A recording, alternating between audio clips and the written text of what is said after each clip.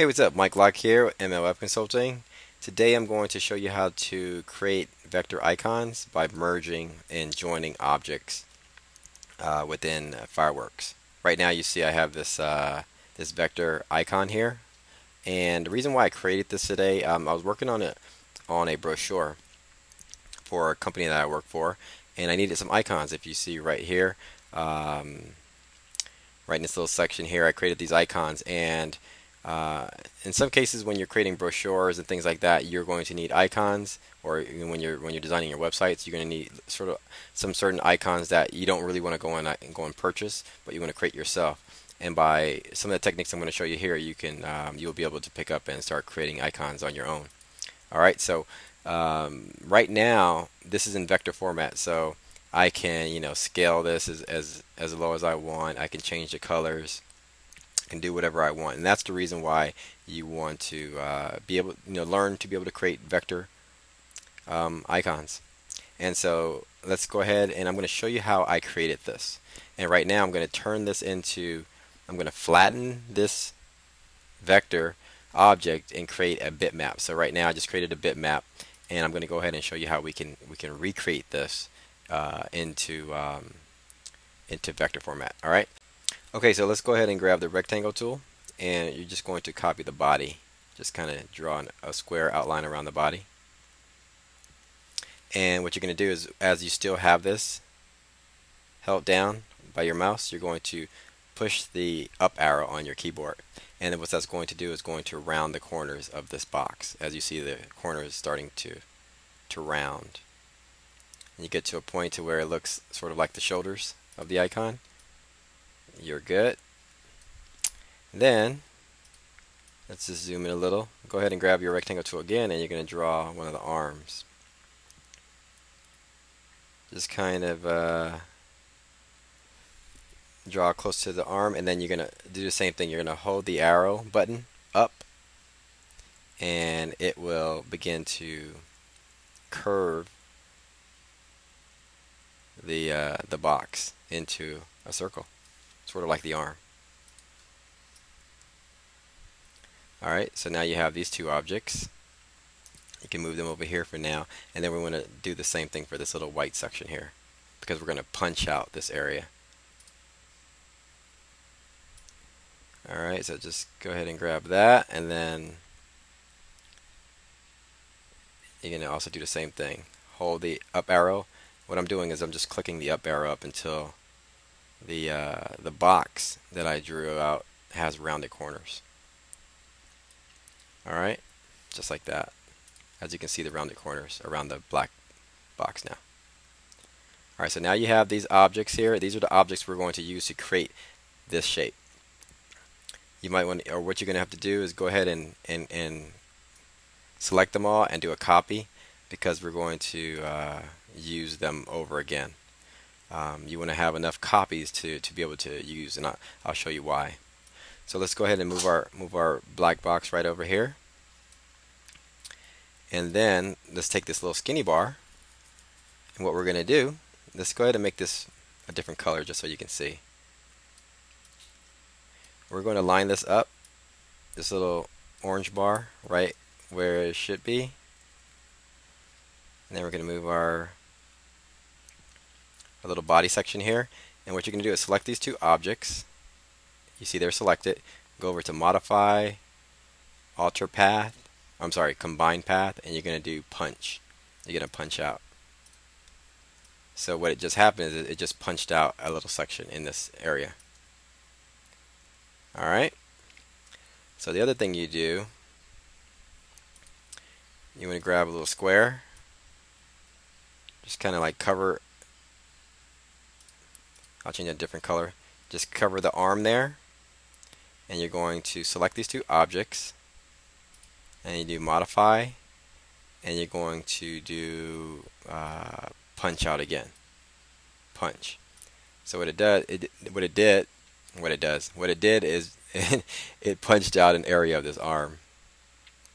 Alright, so now you go ahead and grab this tool, and you can kind of match it up. Now if you see this little section over here, what you can do with your subselection tool, you can select one of these points. Once you select the points, you activate the fact that you can now highlight all these points and you can move them down. Okay, like that. Now you can do that with the subselection tool. Now go ahead and move your arm back over here. Now you're going to select these two objects again. See, now they're selected. They're two different objects right now. Select them, do modify, combine path, and you're going to do union. Okay, so now it unifies. Now this entire section is one vector object. Alright, so if you know where I'm going with it, I'm just going to do the same thing and kind of go through these areas. Go ahead and grab this little tool here. What I'm doing, I'm holding Alt and I'm creating a mirrored object or a copy of this version because I'm going to use these objects over again.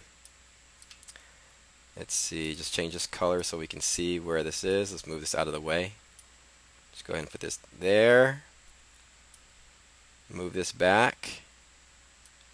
And then select your two objects and just do modify, combine path, just do punch. You want to punch out this area in this section here. Let's see. So let's just take our subselection tool and just drag this point up a little bit. You can then select with your subselection tool, select one of these points. You're going to hover that. You're going to hover over all these points and just drag this down just a little bit. Oops. There. So now you can grab your arm, put it back over here.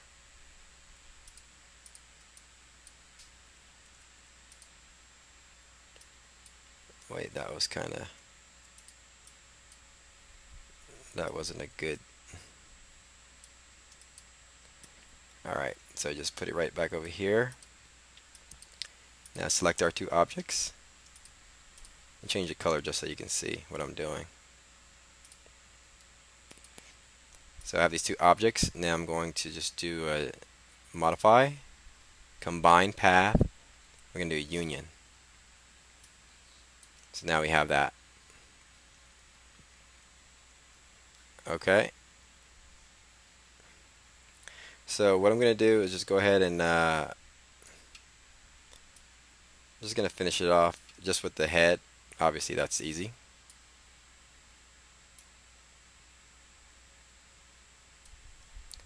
Not going to do the whole thing because it takes a little long, but as you can see right now I have portion of the body. So now if I wanted to create the legs, I would just go ahead and do the same thing. I can just take my rectangle tool